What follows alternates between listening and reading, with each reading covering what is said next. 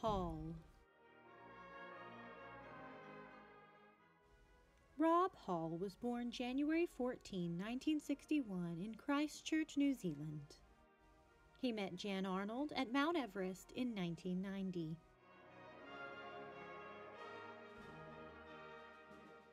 That same year, he and his climbing partner Gary Ball climbed the 7 summits, the highest peak on every continent, in 7 months.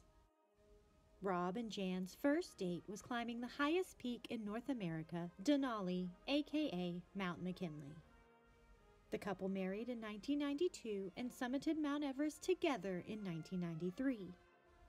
Jan had originally intended to climb it again with Rob in 1996, but she discovered that she was pregnant.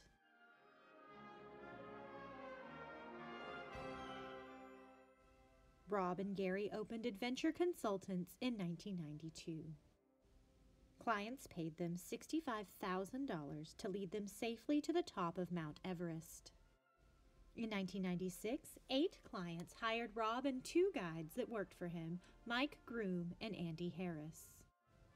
One of the clients was John Krakauer, a journalist who would go on to write the novel Into Thin Air about his journey up the mountain. Rob's 11-person team left Camp 4 just after midnight on May 10, headed for the summit. Another group called Mountain Madness, owned by Scott Fisher, set out with them.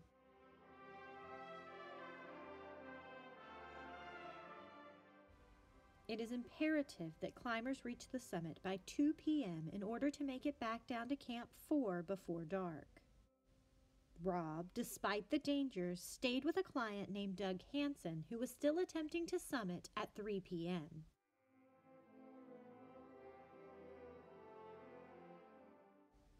The men made it to the summit. It was Rob's 5th summit, and turned around, but at 5 p.m. a blizzard hit. Rob called for help. He told those at Camp 4 that Doug was unconscious. Andy packed water and supplemental oxygen and headed out to help the men. At approximately 4:45 the next morning, Rob called Camp 4 again. The situation had gotten worse. Andy had delivered the water and oxygen, but Rob didn't know where he was now. Doug had died during the night, and Rob's oxygen mask was covered in ice. His fingers and toes were frostbitten, and he was moving very slowly.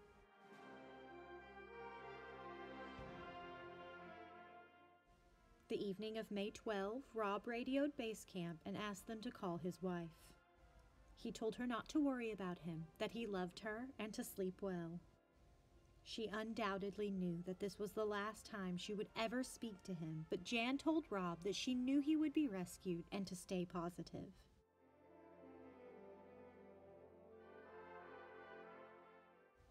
When the weather finally permitted, a group headed up the mountain to try to save Rob. His body was located on May 23.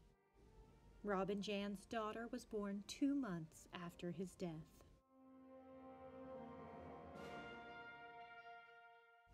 Please visit www.ican'tbelieveitsnonfiction.com and don't forget to subscribe.